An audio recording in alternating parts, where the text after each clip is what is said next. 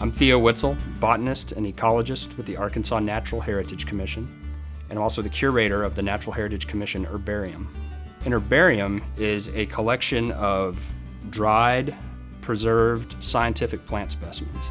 The collection we have here has about 7,500 specimens fully processed, that is mounted onto the archival paper and stored in these herbarium cabinets. And we have several thousand others that are in process, that are being mounted. Herbarium specimens are really the physical record of plant diversity on Earth.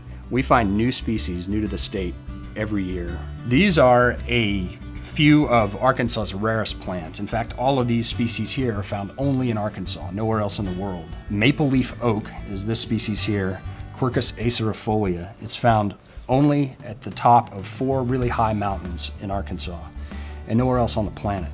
This is the Cossatot leaf cup. It's known from just 5 populations in the world, all in the most rugged parts of the Ouachita Mountains, within a few miles of each other, in Polk and Montgomery County, down in that area. Brown's waterleaf is known in what we call mesic, or really moist, rich forests in that same sort of rugged part of the Ouachita Mountains along streams. And this is one of the most recently described species in Arkansas, Pelton's rose gentian. And this is the one that is found only in Saline County and was described in 2005. One of the most tangible benefits of the herbarium collections in the state recently is the publication of the Atlas of the Vascular Plants of Arkansas.